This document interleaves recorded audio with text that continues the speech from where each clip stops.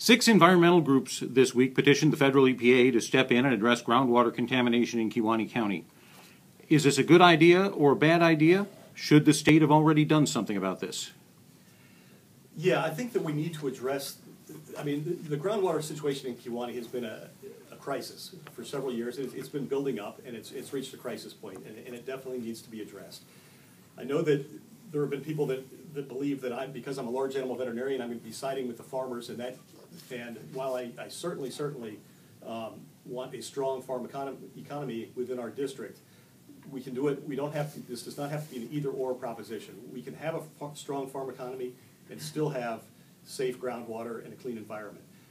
I have been endorsed by the Wisconsin League of Conservation Voters, which is the most respected conservation group within our state, and I want to work hard to get this done. I think what needs to be done at the state level is that right now the DNR has one set of rules for the entire state of Wisconsin as far as manure handling. We need to divide it up into the various geological regions of the state. Our area here with the karst bedrock is far, far different from the sands where it actually provides good filtration.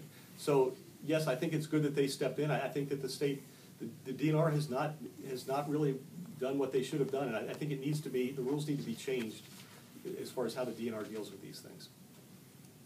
Joe Majewski, 3 minutes. Yes, Rick, I think I'd agree with quite a bit of what Joel said, and particularly that the DNRs failed in their responsibility to adequately protect the groundwater in Kewaunee County, and this issue has been building for quite some time. This is one of the major issues why I decided to get into this campaign.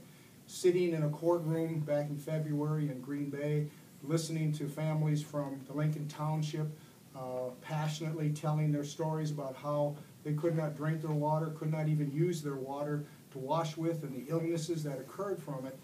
And then listening to the DNR stand up or get up on the witness stand and in front of the judge say that they weren't responsible for groundwater, and the state health department saying they weren't responsible for groundwater. Obviously someone has clearly dropped the ball, because this could have easily been anticipated ahead of time.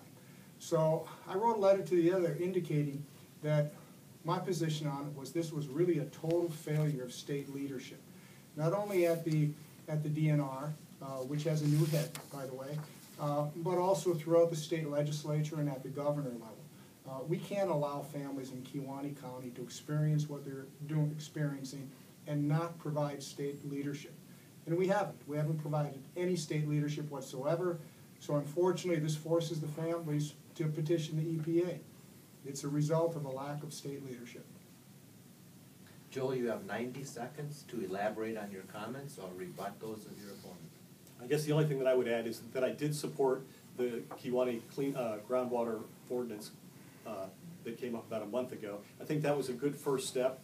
I think that spreading manure in the wintertime is the most dangerous act in contaminating groundwater. So I think that was a very good common sense first step, and I don't think it will create tremendous hardship on very many farms at all. Joe, would you care to elaborate on your answers or rebut?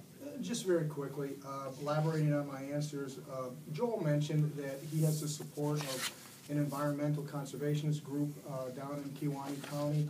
I have the support of numerous environmental conservation groups, including the Sierra Club, a nationally known club, but more important to me is the support of a number of naturalists and environmentalists around in the First Assembly, the people in the First Assembly.